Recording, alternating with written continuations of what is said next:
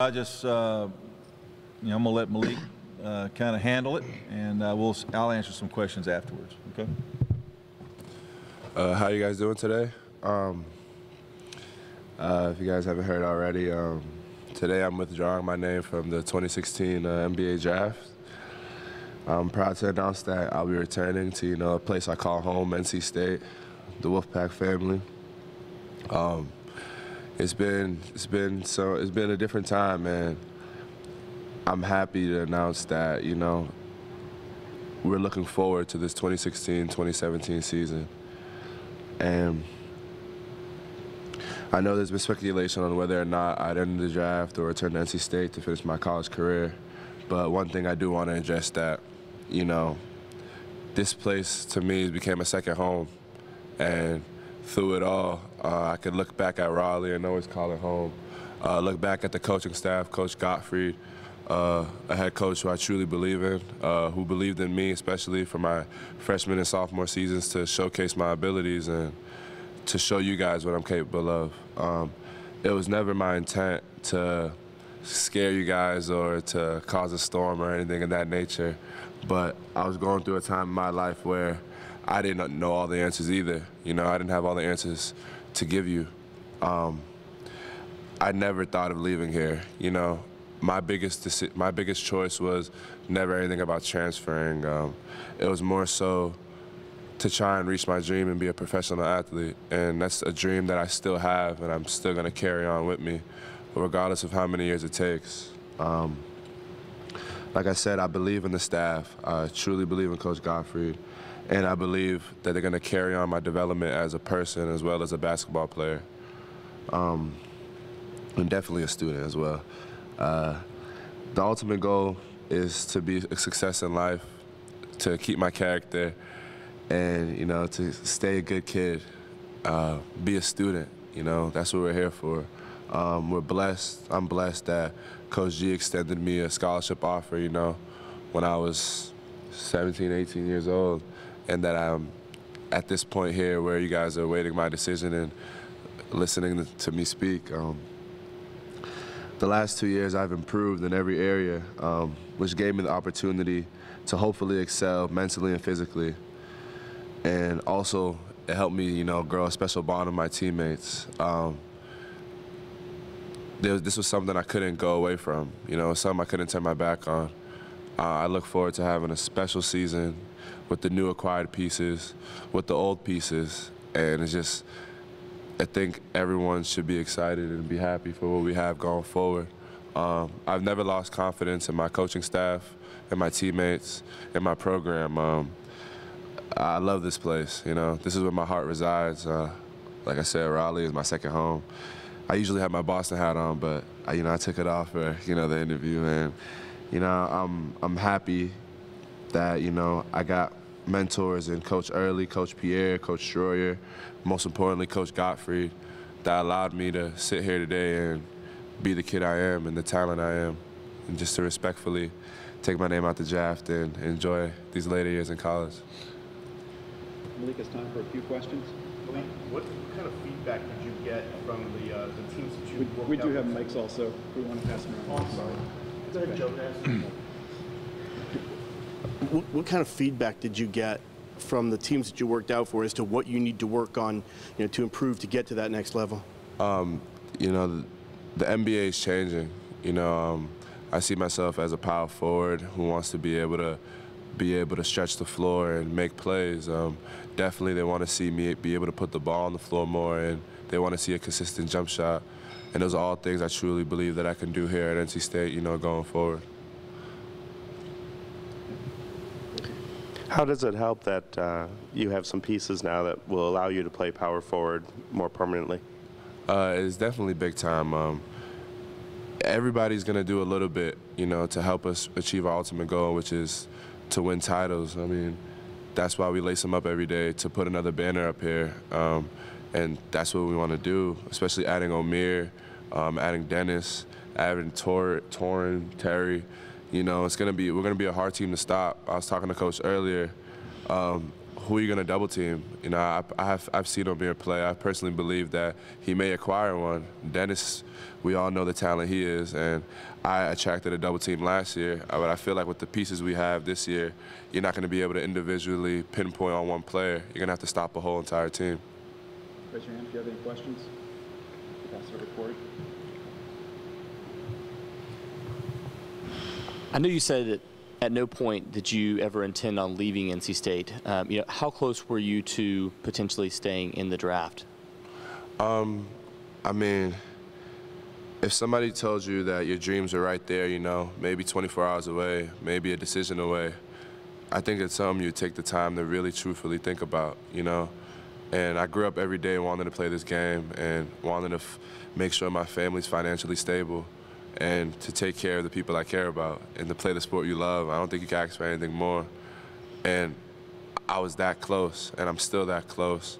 I feel like with another year of maturity, another year to get my game to where it needs to be, I'll be able to more comfortably enter the draft and take care of my family and make everyone proud.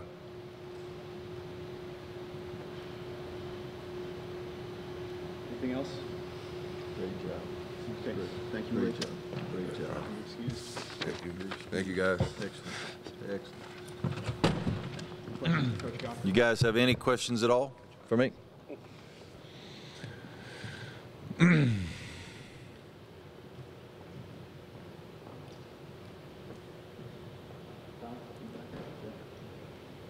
has your outlook changed in the last, I don't know, 3 days?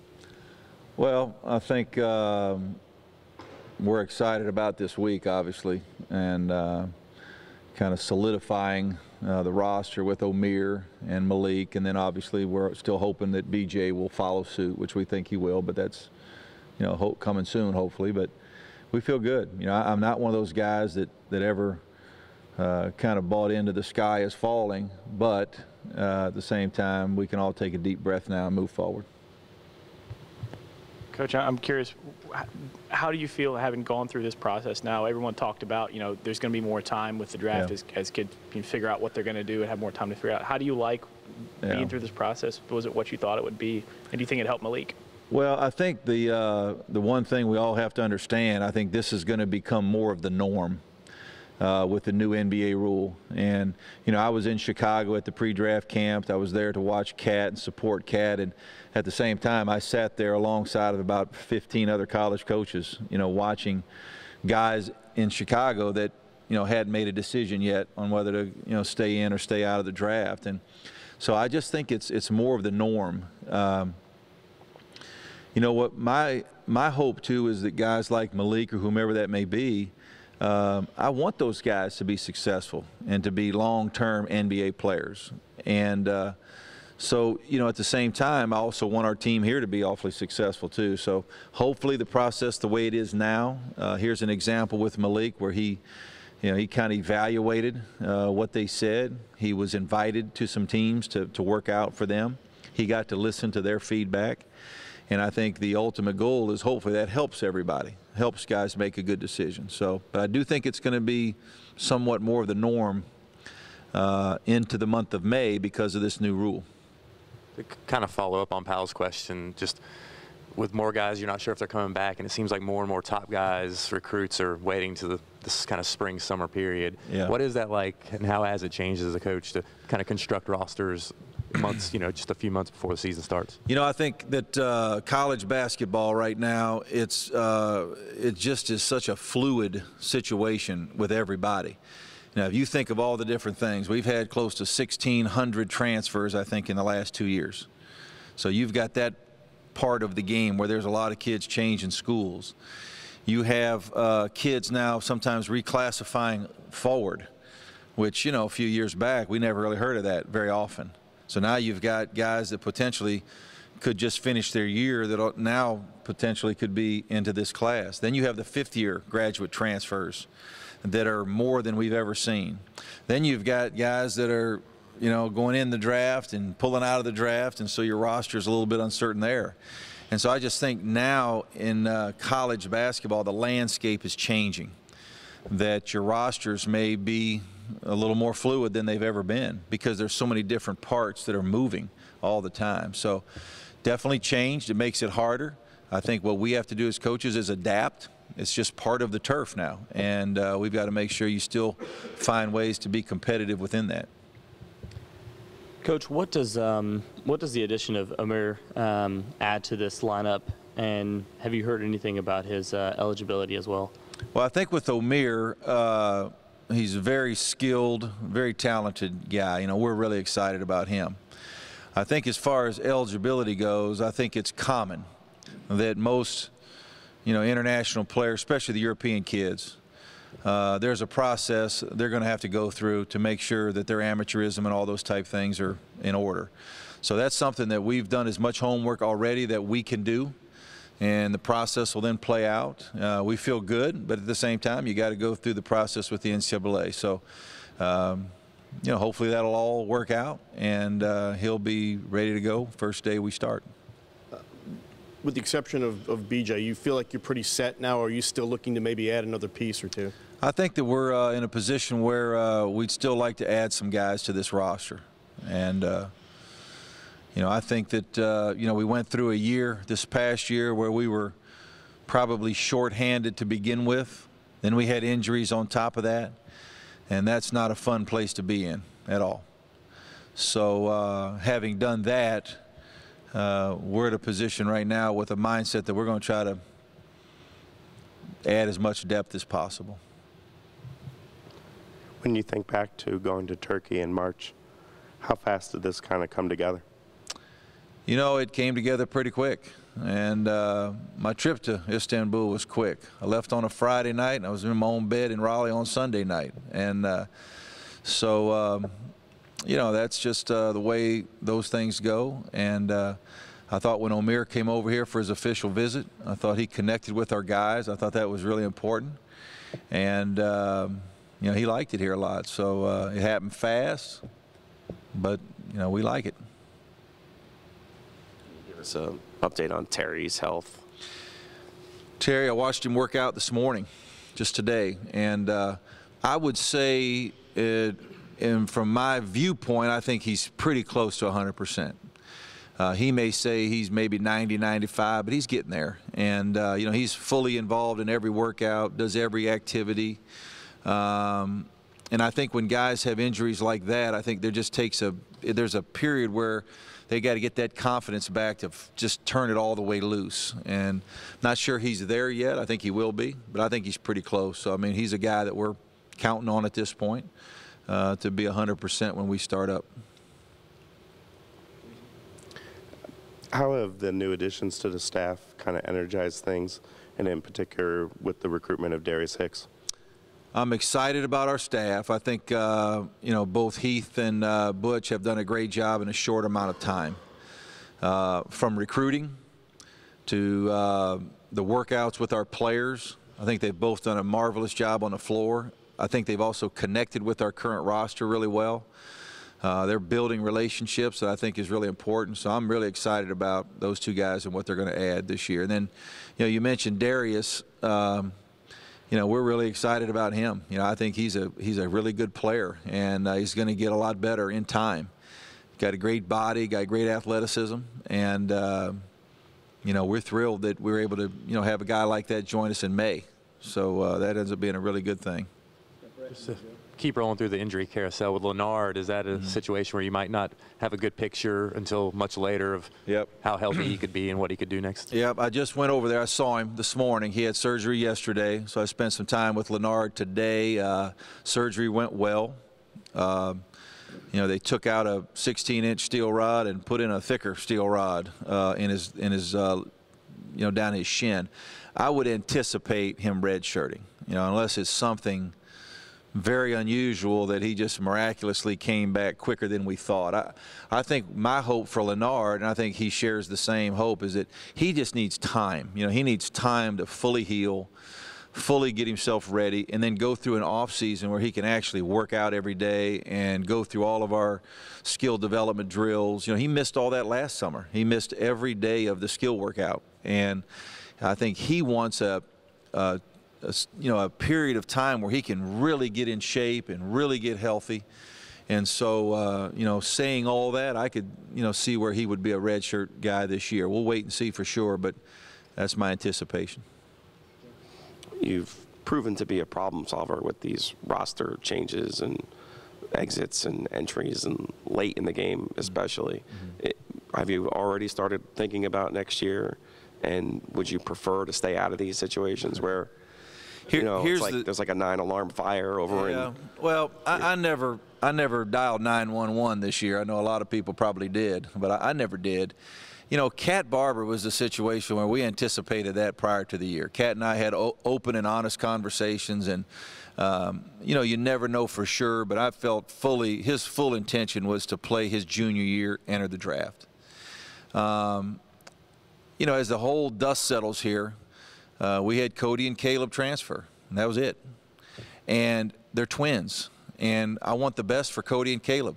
When we signed Cody and Caleb, you know, when you take twins, it's a dynamic that's just really unique. You're getting two guys, you're not getting one, and that's a good thing. If they decide to transfer, you lose two because it's the same situation. So as all the dust settles from all of the panic situations, you had Cat, who we knew would probably leave. Cody and Caleb, certainly we wanted those guys to stay. But it's also not uncommon to see that around the country. I was on the phone with John Beeline in Michigan. They had 4 kids transfer. Ohio State had 4. You know, you look around the country, and so we had, you know, twins, and certainly would have hoped for those guys to be here, but we wish them the best. So hopefully in the future, you know, your roster somewhat stays a little bit more concrete, but at the same time, transferring and 1,600 guys over 2 years around the country, I'm not naive to think that's not going to happen from time to time. So, and I hope that we have guys that are good enough that will evaluate the NBA process. I mean, that means you've got a good player who's able to do that too. So I just think it's kind of the state of the game. It's kind of where we are, and I think that's more the norm than anything else. For 1 or 2 more questions.